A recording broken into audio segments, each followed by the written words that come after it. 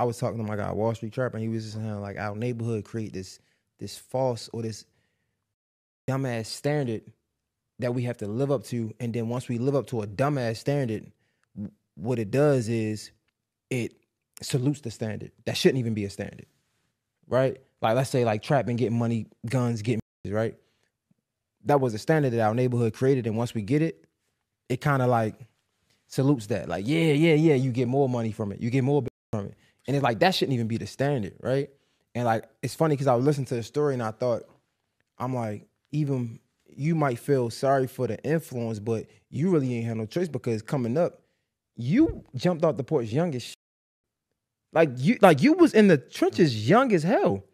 And I was gonna talk about the dude the little kid that you did the song with, and I'm like, that's really all I know. And that's why I did it. Like, you know what's so crazy? Even people like I received so much backlash from that situation right there, and it was like I done came out and I done explain myself a little bit for real. Like I'll get on my story and I done said little shit.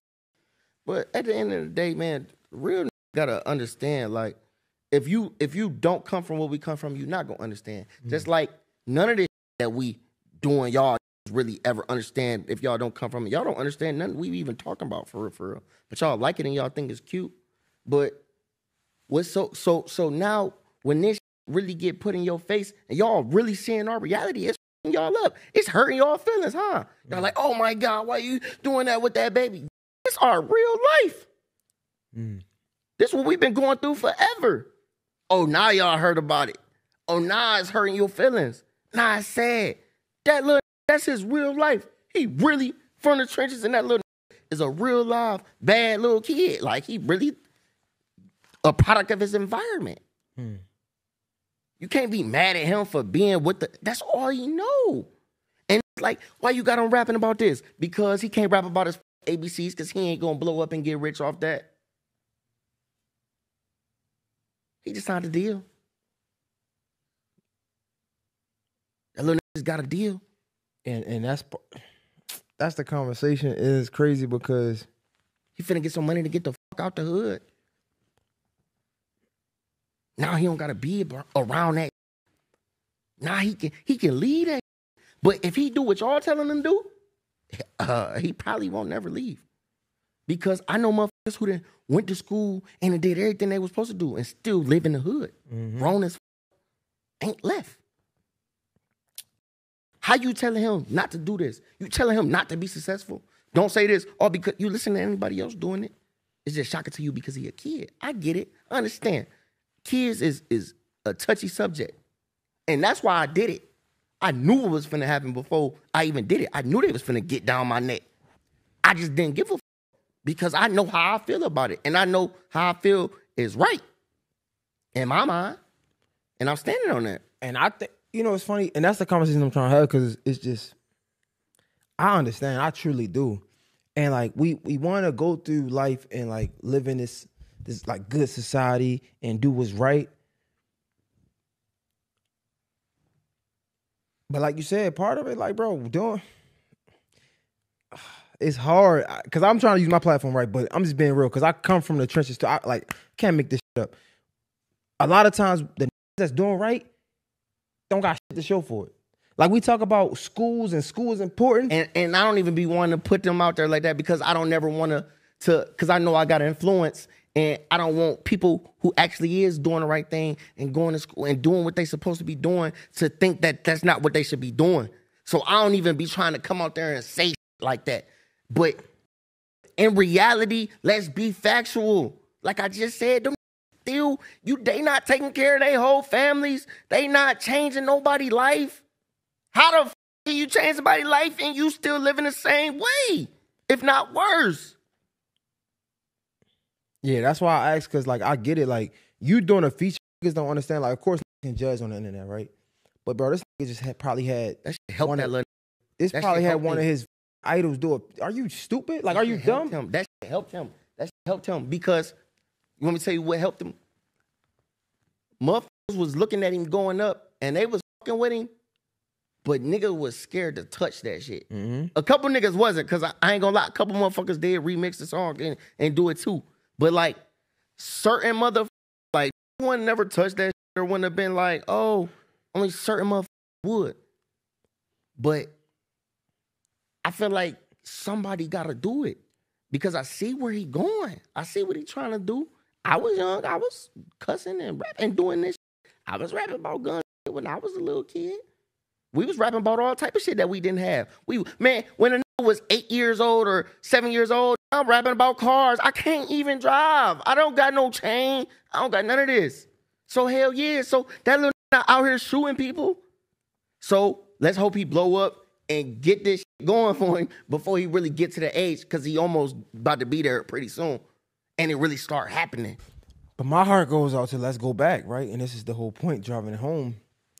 How do we decipher the two, bro? Like, because again, you jumped off the porch early, not because I wouldn't say you wanted to. You ain't have nothing else better to do than your environment created a fucked up standard that showed you this is what's lit. You jumped off the porch. Hold up, right? You jumped off the porch. You was doing what you was doing, right? And granted, I'm not judging you for it because we all both had the circumstances, right? But I'm trying to walk the thin line of like what's right and our circumstances. What I mean by that is, okay, cool. You jumped off the porch.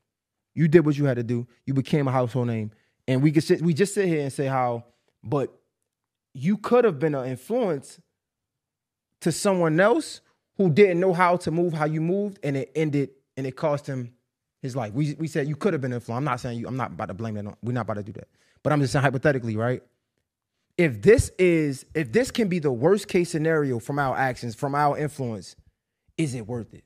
That's the question. Is it worth it? Is it worth him? He might have the good guidance not to do it, right? But he's still promoting something, and another young could probably do the same situation. That's it's not his fault. Of course not. And it's not gonna be his fault because even if he don't do it, it's a rapper that they like more than him. That's more influential to them than he is. So if he ain't doing it, the next gonna do it. It's like ain't no way around this. Ain't no way around this. Ain't no way. See. And another thing, nigga, when I jumped off the porch, you want me to tell you why? This is why I jumped off the porch, right? Because where I grew up, I don't have no siblings.